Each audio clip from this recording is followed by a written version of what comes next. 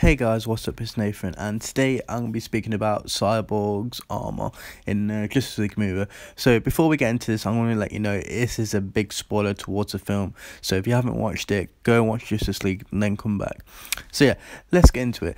In this Justice League movie, Cyborgs Armour upgrades throughout the movie. Like adapts to each stuff, he learns stuff each and every day.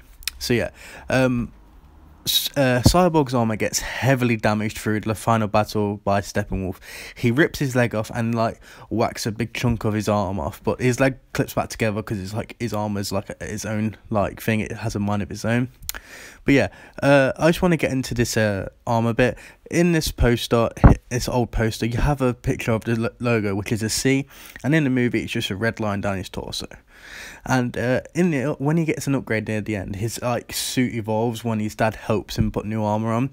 It's like his arms like grow bulkier, like as you can see in this unused alternative armor that wasn't used for Justice League. Like that face helmet thing that was never in the movie.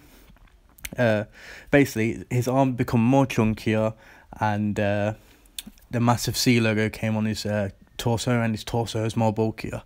So yeah, basically I can't wait to see how Cyborg looks throughout the future of the DC cinematic universe. It's like obviously going to keep upgrading, I think, because like I said, its armor has a mind of its own, and like they're trying to connect with Victor and the Mother Box technology.